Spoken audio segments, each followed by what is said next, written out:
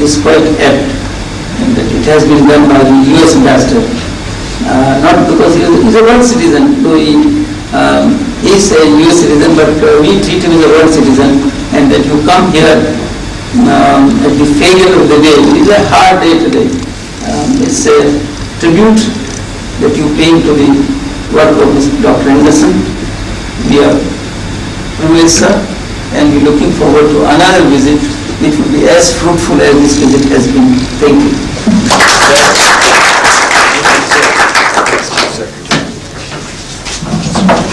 I take this opportunity now to invite Shri Rashmikant Durlabji, the trustee of Harvey Durlabji Trust, about the years Ashok has been, because there were 6 brothers and one of them could be devoted to this. I have only one son, and if I gave him the social work, I should be rather difficult. I was taking the clue from Mehta Saab's this thing. You see, those whom we love, they never pass away. If this institution is in the memory of Prabhu Dayalji and the love that we exhibit for him, this is a living tribute to him. And although he was not there to see, but every time, every student, every batch that goes through this institution, it's in love and memory to the person who inspired the whole thing. And we all are indebted that he brainwashed Ashok to start this sort of a charitable work of this institution. And may the departed soul rest in peace. It is asked why people in the industry going for social work, or especially in the health management. If you see the large, big established industries, I'll give you the prime example of Tata Iron and Steel Work at Jamshedpur. They got one of the finest health management programs for their employees. But whatever they invested in the health management, they reaped more than enough in the welfare of their employees, their families. Because it has been known and seen that anybody, even a small sickness in the family, it affects the work of the employee. The industrialist, the entrepreneur have sort of reaped a benefit far in excess of what they have invested. But that is one side of the thing.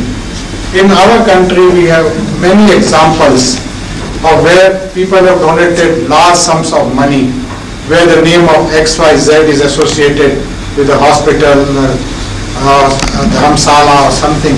I don't consider those as living institutions. I consider those as mausoleums.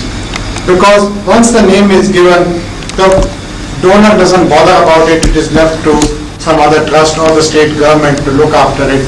And we have enough examples of institutions like this, where the only thing that can be associated with the donor or a major donor is the name and nothing else with it. If one has to be a part to keep the institution alive, the family or the individuals that are contributed to it should be actively associated with it. Not only in the day-to-day management, but to make a perspective planning. And until and unless that is there, it becomes a stagnant institution.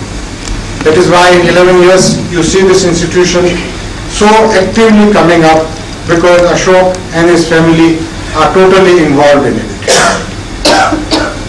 I would give an example that the Bharuka Blood Bank in Calcutta has been sort of an inspiration for us, and we have requested the state government to give us a piece of land, using that bank as an idea, blood bank as an idea to establish one for the state of Rajasthan.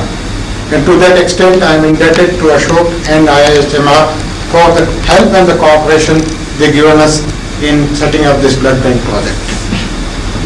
I am sure we all want to listen to the ambassador, but once again I have tried to remind Ashok that although Prabhu Dayalji is not here, this is a dedication to his memory and we love him for it. Thank you very much.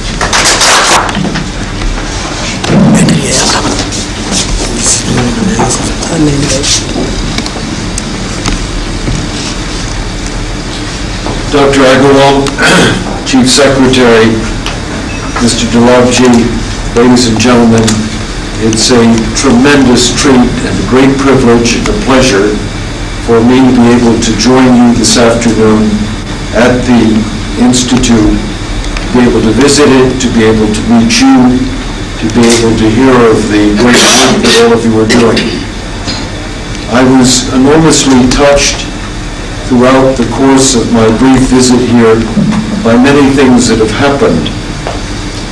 Dr. Agarwal's careful description of the work of the Institute in the many different fields that you've chosen.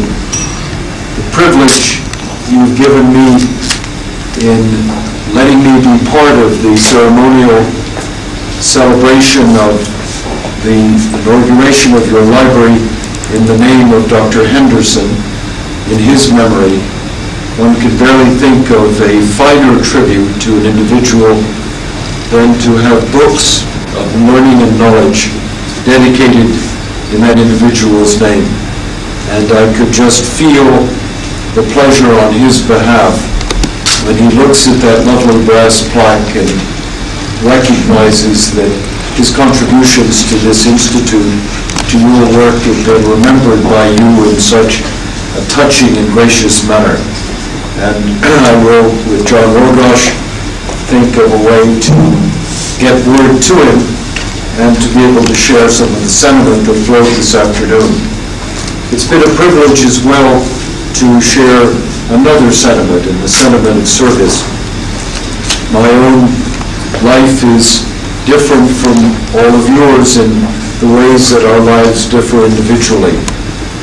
My father, when I was a child, turned to me and said that my grandfather had been fortunate, he'd been fortunate, and that it was time for me to continue in a tradition of public service, as he had chosen a career of public service. And amongst my four brothers, I was the one who ended up carrying out the responsibility of public service.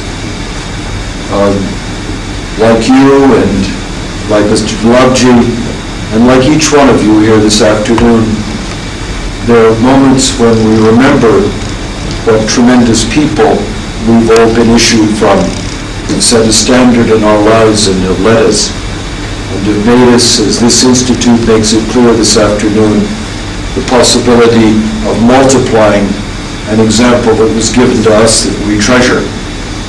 In my father's case, his own contributions will never go recognized, as his chosen field of public service was secret intelligence. Something that one does not normally celebrate in large institutes inside the United States government as well as his own family. It is a particular pleasure, therefore, to watch you, Dr. Agarwal, and your family carry on a tradition that all of us can feel at one with.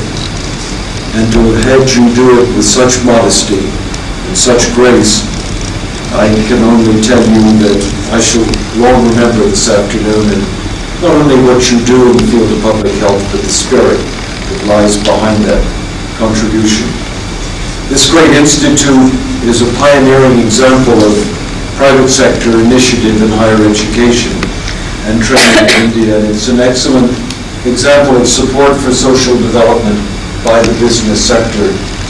We also, all of us as Americans, congratulate you for your joint Masters in Public Health degree, but another bond of sympathy and sentiment with you as you are able to carry forth the good work of Chapel Hill. Major shifts are occurring throughout India today, particularly in the Indian economy and in India's health and education sectors. The private sector has an excellent opportunity to grow and to participate in the overall betterment of India. With over 70% of healthcare in India provided by the private sector, it's really very, very important that attention be paid to the systems of quality assurance that will ensure that patients receive the best possible standards of healthcare.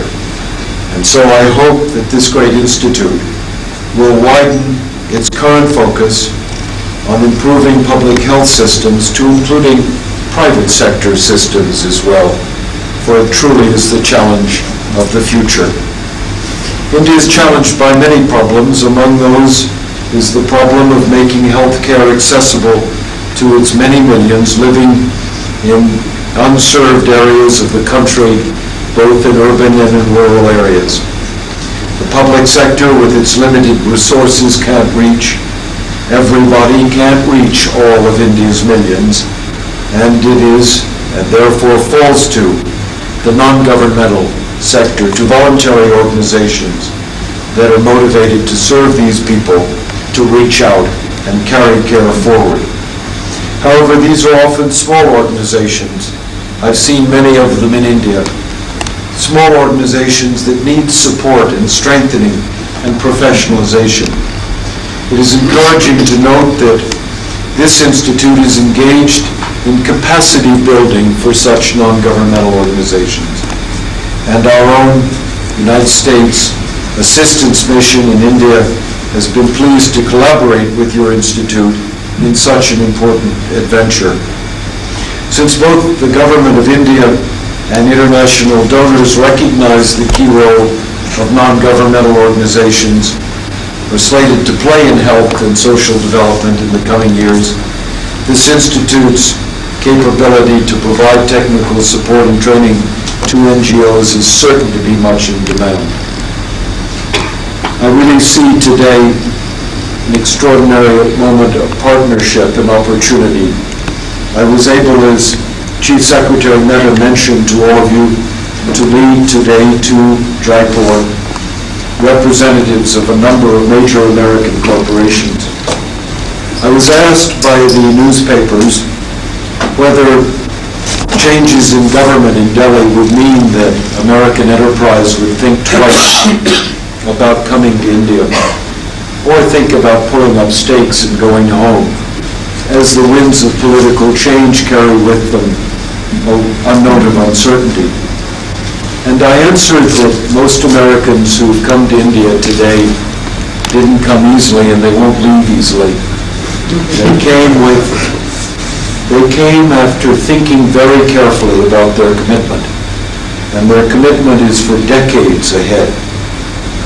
These very corporations have had instilled in their very beings a sense that corporate life carries with it responsibilities, the same spirit that underlies the commitment of the Agarwal family, that indeed corporations owe back to the publics they live with a debt of responsibility and service. So foreigners, not just Indians who have the privilege of working in this country, not just Indian enterprise, but Indian NGOs, all have a moment in which government steps back a bit and opens the field of service and public health and allows others to step in and fill it. But that step will not be taken if there's not an organizing genius, if there's not a capability to think through the consequences and to produce the capacities. That's what this institute can be about, it is about, and I wish you, Dr. Agarwal, to those who support you, like the Chief Secretary, like Mr. Lavji, and like all of you who sit in this audience today, my very best wishes. We would like to exchange the momentum to Dr. Ashok Agarwal. Dr. Agarwal, I have the pleasure of bringing you this book. It's just out, and it talks about many of the subjects that have challenged you in your life. Thank you very much. It's a pleasure to be in our library. Ladies and gentlemen, thank you.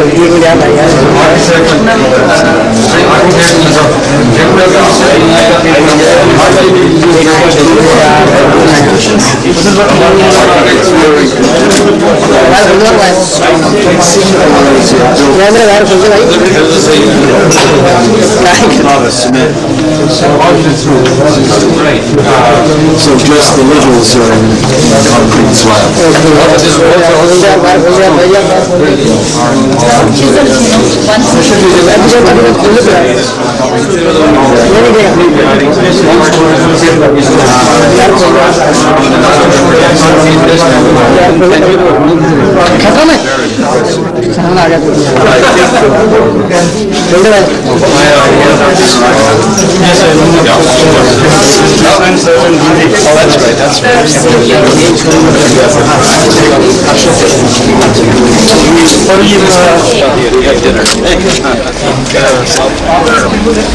I know that very well.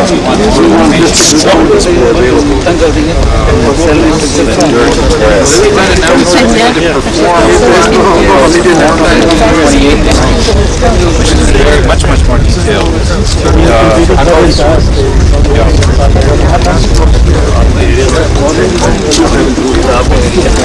In the next 10 days, we can spread it.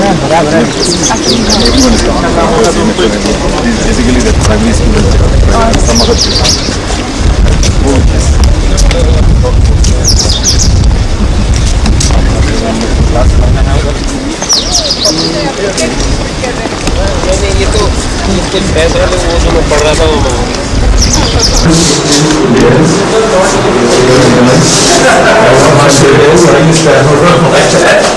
So the three rules for this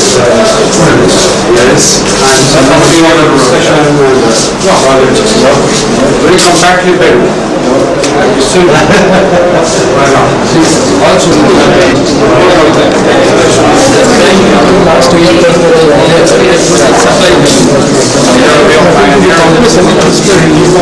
This bush here, I call it rose laurel.